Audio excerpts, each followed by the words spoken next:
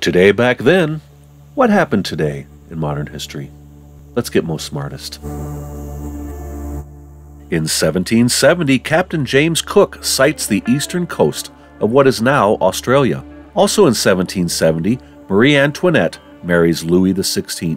In 1775, the American Revolution begins today with the battles of Lexington and Concord, also known as the shot heard around the world.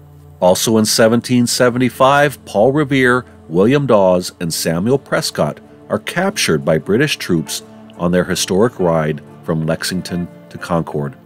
No, it wasn't just Paul Revere. In 1782, the Dutch Republic recognizes the United States as an independent government.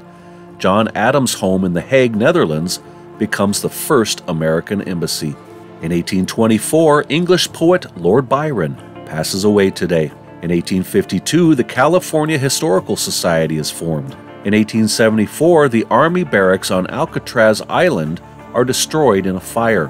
In 1882, Charles Darwin passes away today. In 1892, Charles Doria takes his first American-made automobile for a test drive. In 1904, much of Toronto in Canada is destroyed by fire.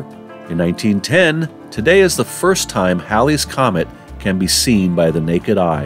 In 1927, Mae West was sentenced to 10 days in jail today after being convicted of obscenity and corrupting the morals of youth with her portrayal of a prostitute in her Broadway play called Sex.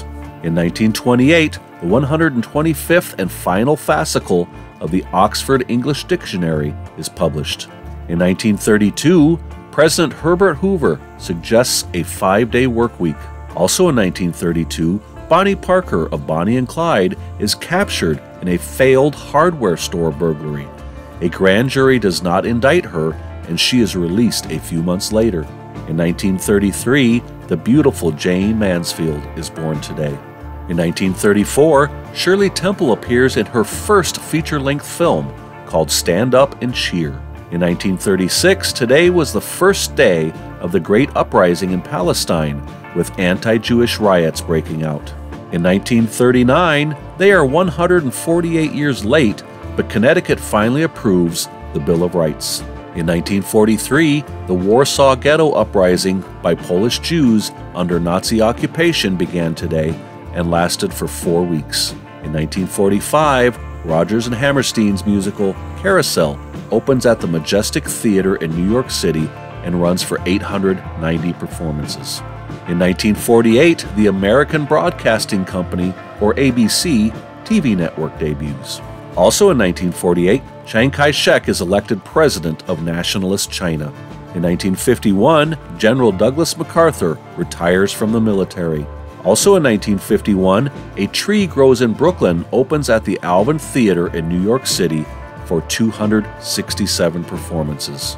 In 1954, 65-year-old Clarence DeMar, a 7-time winner of the Boston Marathon, runs his last race in Boston, finishing 78th. Was a heck of a run, though. No pun intended. In 1956, at the first Major League Baseball game in New Jersey, the Dodgers beat Philadelphia in Roosevelt Stadium. In 1960, baseball uniforms begin displaying players' names on their backs. In 1961, the Bay of Pigs invasion of Cuba ends in success for Cuba. In 1963, Johnny Cash releases his single Ring of Fire, which was written by his future wife June Carter and Merle Kilgore. In 1965, the outer ceiling of the Astrodome is painted because of the sun's glare, which causes the grass inside to die. Also in 1965, Herb Alpert and the Tijuana Brass released their 4th album, Whipped Cream and Other Delights. In 1966, in the first regular season game at Anaheim Stadium, the Angels lose 3-1 to Chicago.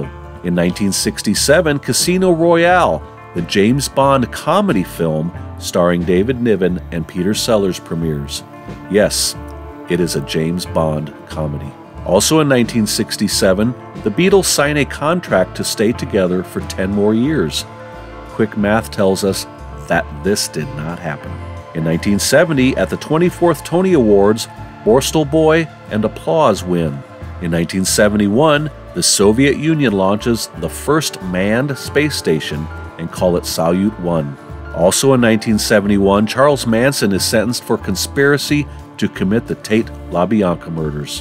In 1971 as well, Vietnam Veterans Against the War begin a 5-day demonstration in Washington, D.C. I think Forrest Gump spoke at that one. In 1972, Don't Call Me, I Can't Cope opens at the Playhouse in New York City for 1,065 performances. In 1978, actor James Franco was born. In 1982, Gwinnett Bluford becomes the first African-American NASA astronaut. And in the same year, 1982, Sally Ride is named the first American woman astronaut. In 1985, FBI agents surround the compound of the Covenant, the Sword, and the Arm of the Lord in Arkansas. In 1986, Michael Spinks beats Larry Holmes in 15 rounds for the heavyweight boxing title.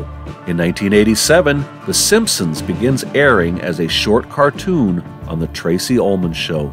Also in 1987, tennis great Maria Sharapova is born. In 1987 as well, the last wild condor is captured on a California wildlife reserve. In 1989, a gun turret explodes on the USS Iowa, killing 47 sailors. Also in 1989, tonight is the violent rape of jogger Tricia Mailey in New York City's Central Park. 5 men, who become known as the Central Park Five, are wrongfully convicted and spend between 6 to 13 years in prison. In 1990, Marla Maples appears on ABC's Primetime, airing dirty laundry about her former husband, Donald Trump. In 1991, the Greyhound Bus Company posts a $195 million loss for 1990. The days of bus travel just aren't what they used to be. In 1992, Balki and Marianne wed on Perfect Strangers. Remember that show?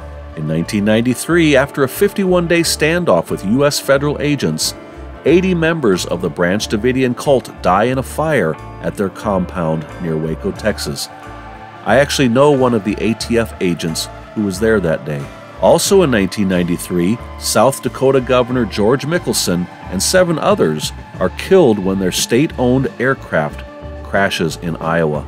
In 1994, Rodney King is awarded $3,800,000 in compensation by Los Angeles County for his police beating. In 1995, Timothy McVeigh kills 168 people, including 19 babies and children, in the Oklahoma City bombing. In 1997, the Red River floods the city of Grand Forks, North Dakota. High water levels hamper efforts to reach a fire that broke out in the downtown area, leading to the destruction of 11 buildings. Also in 1997, Renee Slaughter is crowned the 14th Miss Hawaiian Tropic International.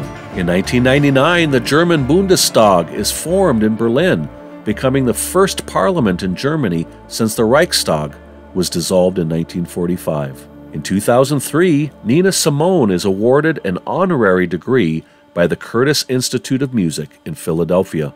In 2005, Cardinal Joseph Ratzinger is elected to succeed Pope John Paul II. He took the name Benedict XVI. In 2011, Fidel Castro resigns from the Communist Party of Cuba's Central Committee after 45 years.